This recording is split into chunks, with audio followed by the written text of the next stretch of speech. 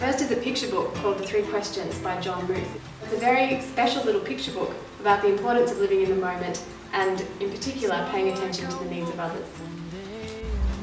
The second book we're recommending is called Small Acts of Amazing Courage by Gloria Whelan. It's a simple story, very personal, but at the same time very eye-opening. The third book is Trash by Andy Mulligan, a little bit like Slumdog Millionaire, a simpler story, but we think it's even better. We loved this book, In Carceron by Catherine Fisher. It's impossible to put down in the Harry Potter sort of way, totally original fantasy.